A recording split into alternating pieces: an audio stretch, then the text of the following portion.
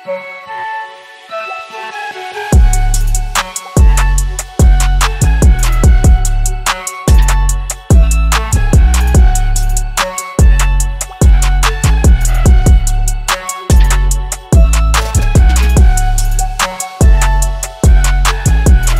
welcome back everybody. Today we're going to be finalizing all the stuff on the engine. First we're going to be doing these crusty bolts right here. They're all like dry rotted and rusty. That one. And then we're going to do all this intercooler piping. This one comes from the turbo on the other side, maybe. And then the other intercooler piping that goes down to... We actually have Z1 replacements for those intercooler pipes. And then all these like mounts for the stuff, these solenoids, all this tubing, and then the coil packs. And we're going to show you how to test it. I found in the manual how to test the solenoids. You run air through them, 12 volts, all that good stuff, so we can make sure they work. This bolt right here that Jonah just showed you, I'm going to show you how to make it out of some just standard hardware you can get at Lowe's. And then, yep, just like you said, AC compressor, power steering, throw all that stuff together. And then what's next? What's next? Put the engine in. Oh yeah, put the engine in. After we finalize the engine. The transmission thing. Remember? Oh yeah, we got to clearance the transmission. Yep. Yep, so small progress, but we're getting there.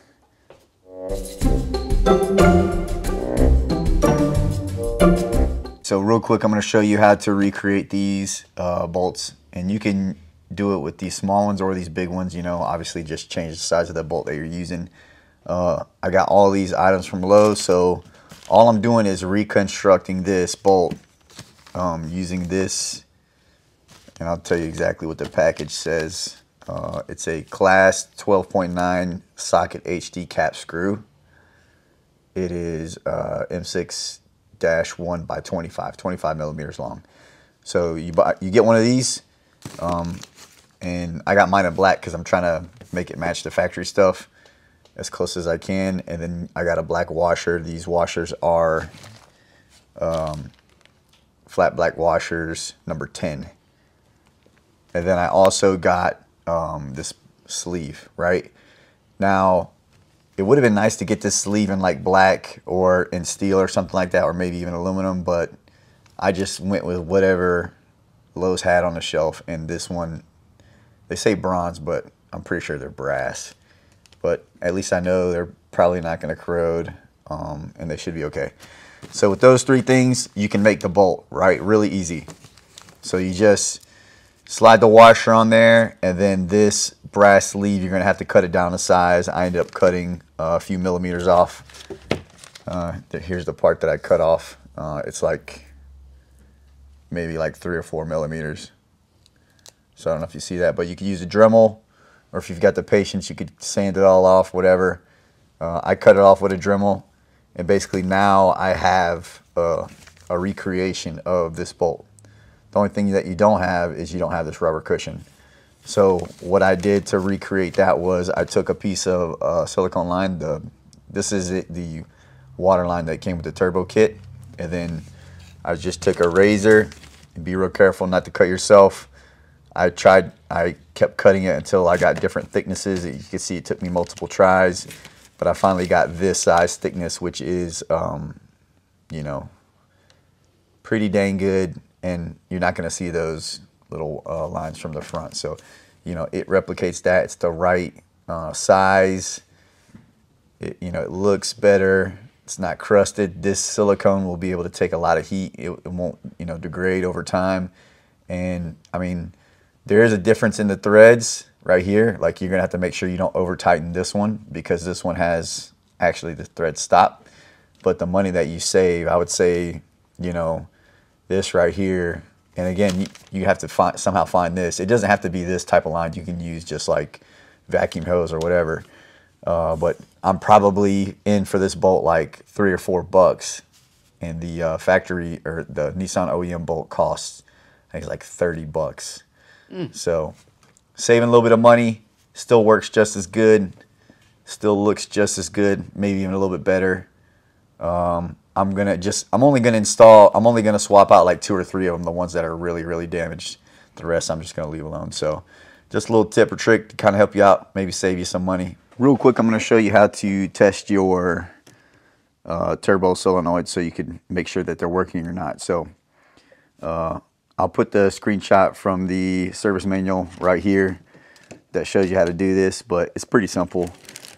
So first you need to have a battery with your positive and negative. So I just found some random wires that I have. I used a black wire for the negative and a red wire for positive or hot, so that way I know which ones I got here. And then I just put a little connector on one so that way it stays. Now this boost solenoid is the plug has been broken off, but I know that the white wire is a hot wire and the black wire is a negative, so that's easy. But the service manual will actually show you that, hey, when you're holding the clip, the tab is up on the top, and then I've got it written down right here, the top wire is the positive and the bottom wire is the negative. So really easy.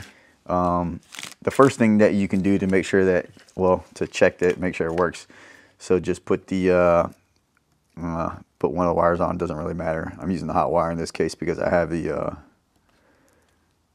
little clip or whatever mounted to the hot wire.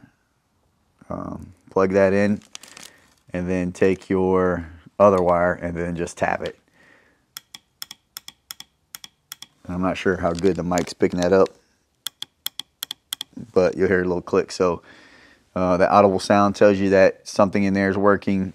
All it does is restrict the flow from one pipe to another. So I've got this little vacuum line, and what I simply do, just connect it, try to blow through it.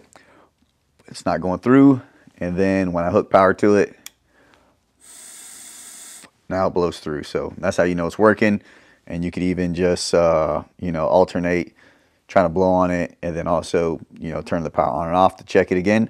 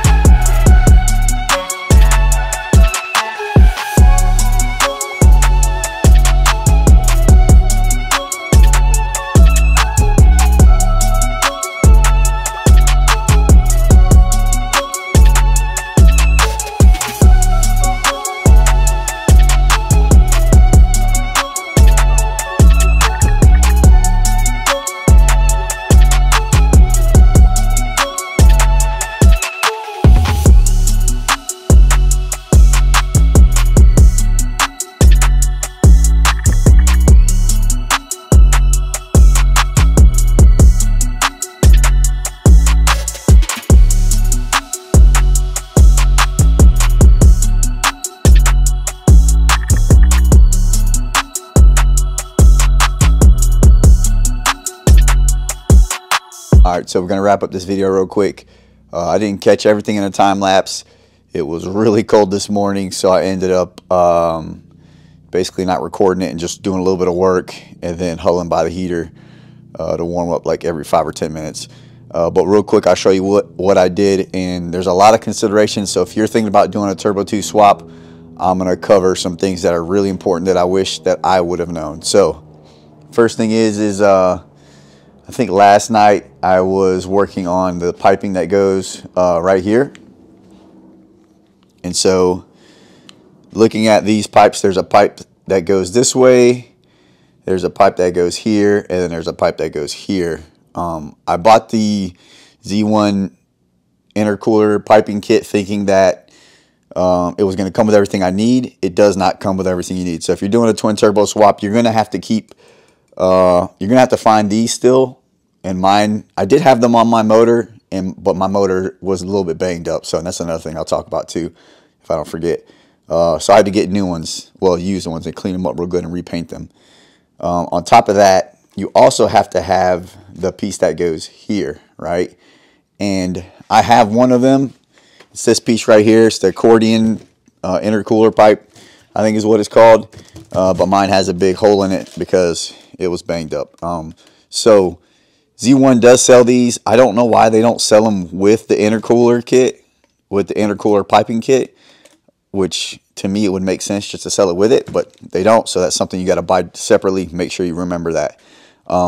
Now, looking at the kit, right? So these two pieces are the pieces that go right here. Well, I was able to sort through the kit. Again, another like small complaint I have about the Z1 intercooling kit. Like the instructions don't tell you what goes where. There's 8 hard pipes. There's a zillion of these things, couplers. And so it took me a little bit, but I figured out, I'm pretty sure that this goes on the driver's side, right? This setup right here, and that's easy. Talking about the motor getting banged up, when you are looking for a motor, you're thinking about doing a twin turbo swap, don't do what I did. Don't buy the cheapest ones you could find out there, because this thing was banged up quite a bit, and for everything that was bent or broken or missing, that's going to end up costing you more money, right? And so I think buying a more complete motor, I wish I would have done that instead of just getting the cheapest one. So for example, this is bent, right? I don't think I need it, but it looks bad.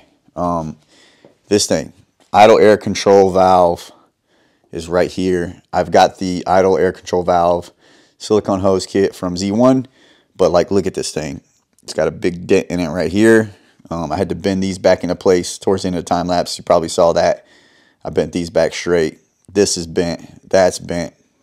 I think I'm going to end up, honestly, taking this out, swapping it with this, because you got to remember this was a Japanese motor.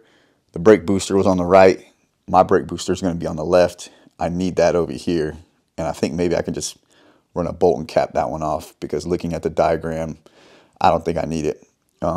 But here, back to this thing, right? Like, I don't know. I was thinking about just getting an aluminum hose or something and running it from here to here. But I kind of like the idea of having the factory mounts for all the plugs. So, I don't know. Maybe I'll look around and see if I can find one of these on eBay that's not all dinged up. You know, there's a ton of crap that was dinged up on this motor, and it's frustrating to have to buy it all. Another thing that I did too, I want to mention, is I ended up cutting off where the solenoids mount that has to do with the intercooler piping kit. Forgot to mention that. You have to cut these so these pipes will clear there, right? So I cut it out here, and then I cut it out right here so the pipe would clear. That's one more thing to mention too. If you look at the instructions that they do have for the intercooler piping kit, you know, one of the tools that you need to have is a Dremel, because you got a lot of cutting to do. So just keep that in mind when you order that thing. It's not like a one size fits all. So moving on up to the manifold, you saw me throw the manifold on. I have loosely attached all this stuff just to figure out like where to run hoses and all that good stuff. I threw this heat shielding on there. I think it's going to do a good job. On top of that, I put the coil packs in. Now, again, another thing that was missing from this motor, 2 coil packs just up and disappeared.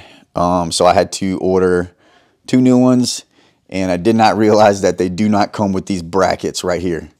So I'm gonna have to get on eBay. See, here's one of the ones. I just tossed it in there, and then I was missing some of the bolts too, so I just went and got my own hardware. But yeah, missing that bracket. I was gonna try to order from Z1, but apparently you can't get it from Nissan, so I'm gonna have to find a used one to rob it from. That's crazy to me. That doesn't make any sense. Also, I put these bolts here because these bolts were missing to hold down that cover. That cover's actually outside right now. I'm trying to repaint it because Jonah painted it, and there was a bunch of drip and stuff on it, so we had to repaint that. I think that's pretty much it. I just had this kind of sitting on here, not completely hooked up, as you could see, because I just kind of wanted to see how everything was going to be routed, kind of wrap my mind around it, so that way, you know, I've got an idea of what it's going to look like. And, oh yeah, another thing too is when it comes to the wastegates, I was going to try to run the hose that I had. It's not long enough. Talking to Joel from Z1, you don't need the factory solenoids, so I've tested them in the beginning of this video for no reason. You get rid of those, but what you do is you have to run an equal length hose from this one to the other one on the other side, and then put a T in it, and then put that to your boost controller. And I just didn't have enough hose because this hose was too short. So had to order some more hose. Once that hose comes, I'll finish running that. All right, so that's everything for this video. I think at this point what I'm going to do is I'm going to throw a bag on this motor so it doesn't get dusty, because who knows how long it's going to take for me to finish up the rest of the work. And I'm going to move on to cleaning up the AC lines, put some of the wire harnesses back into the car, the ECU, all that stuff, so that way I can go ahead and drop this motor back in. So if you want to see how this thing turns out, please make sure to subscribe, like this video, and I'll see you in the next one.